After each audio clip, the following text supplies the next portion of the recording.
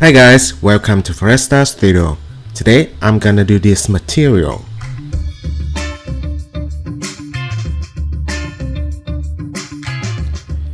Okay, so let's run the test. See how?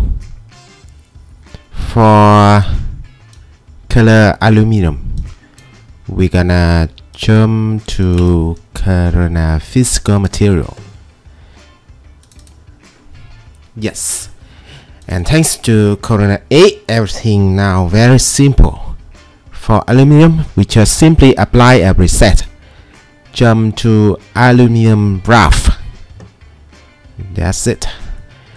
And to make it colorful, we just simply apply a color. For example, let's say we're gonna use this color. Perhaps a bit less saturation. Yes, and for the edge color we can have many variation, but for this case I just simply copy. That's it. Now it is time for imperfection effect. So right here I have a dirt map. Just simply drag and drop. Then we can link to color correct. Yes, just in case. Then link to base rough. So I would like to see it in the viewport. Too small, as you can see.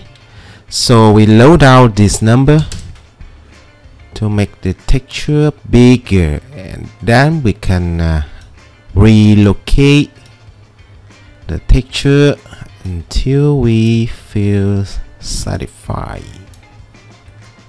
So, but now everything looks so smooth, so we're gonna make it even blurrier.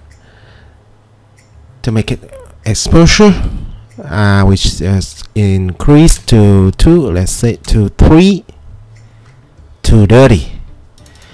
So down below we have a number that control the intensity of this map. Let's say 50%. Still too much. 30. Acceptable. But I rather prefer something less visible. Something like this one. Okay. And then to make the dirt even stronger, we're gonna increase this number. Very good. Very good.